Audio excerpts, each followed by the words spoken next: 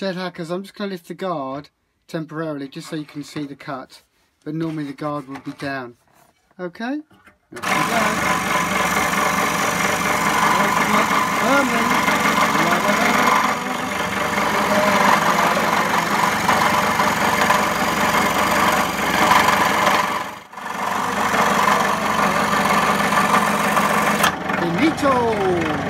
Weirdo. Okay, that's the other half. At the sides, we've cut one out there, 20mm hole. It's 280 total height, total width 190mm, and that's one side. And we've done the other there, and you can see shed hackers. And you can see it's been cut very accurately with the power fret saw.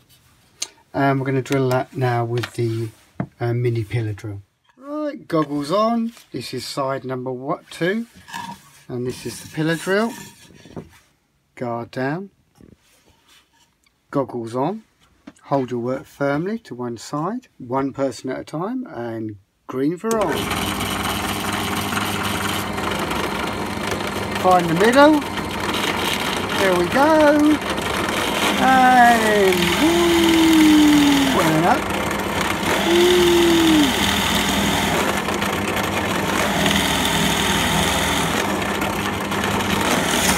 Oh, that's it. Very carefully go through the base. Don't push too hard. Go into about 3 bits. Wipe away the dirt. Lovely job.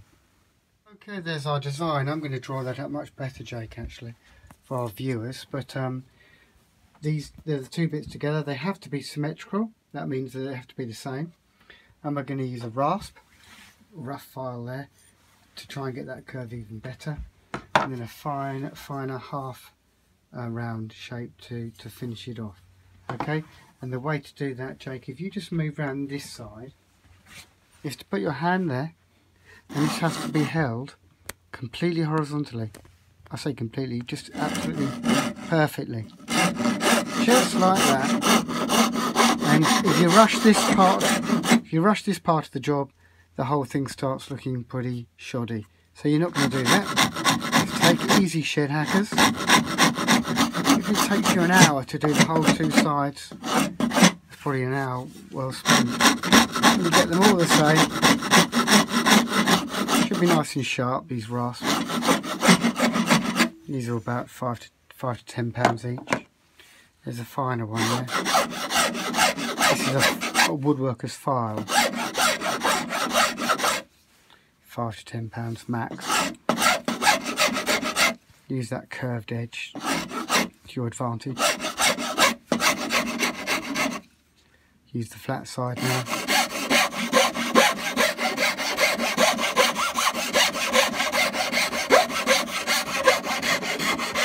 You take your time, guys. Get that right.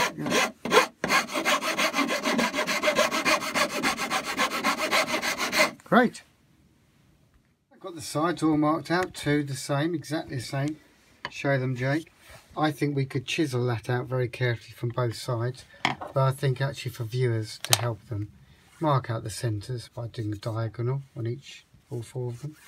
I'll probably make a template if I did this again, and then we're going to drill that, I think probably best all the way through with a sacrificial piece of wood underneath, and then I think that's going to help an awful lot, and then we can just chisel the corners to make sure the corners are nice and neat once we've drilled it. Okay, to the pillar drill.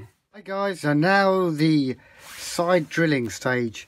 We've got them all marked out with the centre line marked with 2 diagonal lines. It's all evenly spaced. I may even have a template I'll produce and perhaps show Jake that one later, but it's all very carefully marked out.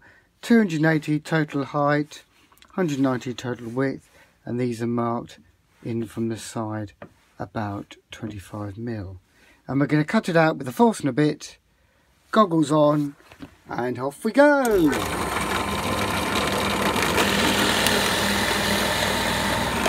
Give it a breather now and again. Straight through like that. Oh, not quite through. There we go. And we put a sacrificial layer there and go all the way through, and then we can chisel that very carefully or even use a square file. Brilliant! Back to the storage project. We've done our design. It's not great. I'm going to improve that, Shed Hackers. And I've made a template. I've transferred some of the ideas onto my side of the container, the storage unit. That's it drilled out. Jake's drilled out the 4 slots ready for making into a square hole rather than just obviously a round hole. And here we have it. And we've had to chisel it very carefully. Okay, and you can see all of them have been very carefully chiseled. Use a mallet, and a mallet looks like this, and just pan back, Jake, please, and then you can see very careful, and keep the lines on all of them.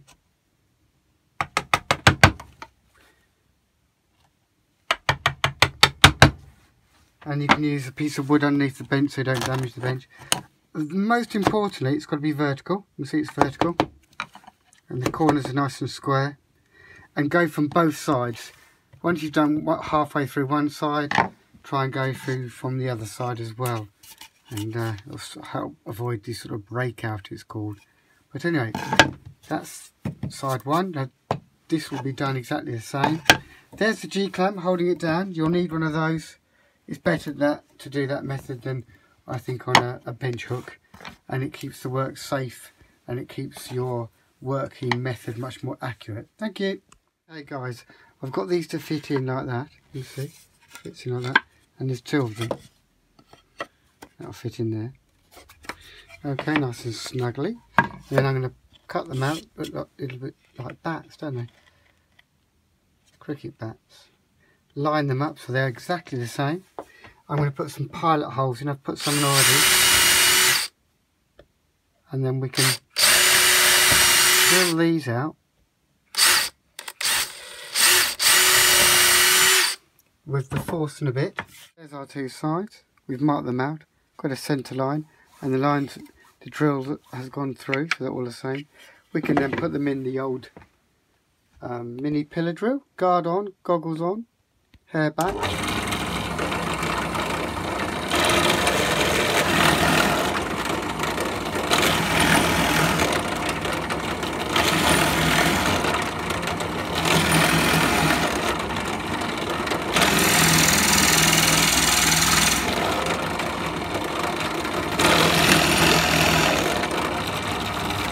Okay, tap it off.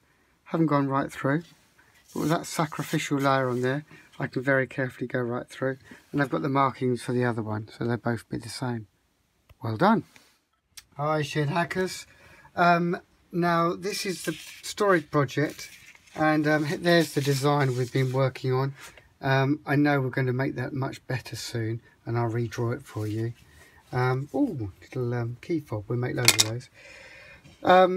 They're the sort of 4 back parts that connect the various parts together. Jake's just panning around, so it will look like this with these parts in between, and there'll be 4 of them like that. So there's 2 of those, symmetrical. Now before we move on, I just wanted to show you how we make these sort of back connections. It's 80mm wide. Each hole is 40mm in between from centre to centre. So from there to there, centre to centre, it's 40mm. You can change that, of course. Change it for your design and whatever you want to hold. The actual tenon, if you like, because it could be seen as a mortise and tenon, this type of joint, is roughly 20mm, okay, and it's 60mm long. This is the bit we're going to cut off, and the same here. Cut this all off. Jake, if you just show me doing that. So that's all going to be cut off in 4 parts. So in effect, what you'll have is a piece like this cut off. You'll have 4 of them. we'll use those maybe later, and it will look something like that when it's cut off. And then you can drill your holes if you want to, depending on your design later. And shed hackers, alter your design if you can, adapt it, make it yours. That's the skill in some of this work. And it'd be lovely to see some of your photos uploaded to show me what you've done in your own shed. Okay, so Jake's turning those around to show the symmetrical arrangements. It's all in pine wood, deal. Look at the lovely grain in here. And look, the knot there. There used to be a branch coming out of there. There's the pith, the middle of the knot. Okay, lovely grain actually. All sustainable timber, growing very quickly. I'll come back to you in a minute. Hi shed hackers, back to the project, storage project. I can see now we've got the 4 bat shape pieces of timber in there. And we've marked them all up so we know which way round they go back in, and that's really important. 3, 3, and another number like 1 and 1 and 2 and 2 and so forth. Just mark them all up so as you do them, you know where they all go. Now you can see that mortise and tenon sort of joint there works really well, but on some of them I notice they're quite stiff. So I'm just going to get Jake to show you, or show me rather, how you can just trim them up. Now you could trim them up with the chisel, very, very carefully, placing the chisel in there, and you could take the smallest part off like that, literally 0.5 millimetre. Now for some of the younger viewers, that's going to be quite tricky, and I don't want you to cut your hands. And you know, this sort of technique is something you learn over a long period of time. So what you can do, you could use a square file, perhaps just to get that corner straight there as well. Or you could use a flat file, and you could just carefully file that so it's nice and level. And enough can be taken off to ensure that the joint, and make sure the joint fits perfectly. Now the better the joint, the better the product. Come back to you soon. One of this project, this is the finished product we're making. It's a sort of a storage device for small items, and we've designed it so there's no glued joints. It's all mortise and tenon with pins and dowels holding it together. I personalised it with some laser cut work, which you can do if you have that opportunity. And the sort of things you can put inside are completely up to you. It could be more boy related or girl related or both. Okay, we thought actually, because I asked my daughter what we could add to it, and she mentioned about putting perhaps some hooks on it to put some jewellery on it, which would look nice, I think. Or you could drill some holes and put a series of dowels in it so you can hang things off. You can see the size because that's a full-size pencil. And before we move on, let me just mention that, like in all projects, if Jake comes over here, we have a project. That's the train project we've got online, you can have a look at. But we've got the design, the template, the full-size template for this project. If you could just get a view on that one, Jake. That's a full-size view of the side, and you can see how we've found the middle of each mortise and tenon by drawing 2 diagonal lines. And this is the bat part, and there's 4 of those. 2 have got holes in and 2 at the bottom that don't. And you can design an alteration on that, or a modification in some way. It's really up to you, really. That's the fun of these projects. And then there is the actual design, overall design, and the side elevation, the plan view. Jake, can you see that one? The plan view, and the end view, okay, and that's an orthographic type of drawing. And you can see all the sizes are in millimeters. So it's 320 long, it's 280 high, it's 190 millimeters wide, but you can change those arrangements and those sizes. It's really up to you. Okay, so that's the sort of introduction to the project. Going back to the project, going back to it, of course, you know, you can put small perfumes in there and things like that. And when you're sanding, which we'll go back to, I'll show you how to get a really good job, because there's a few little bits we haven't varnished it yet that we could improve upon.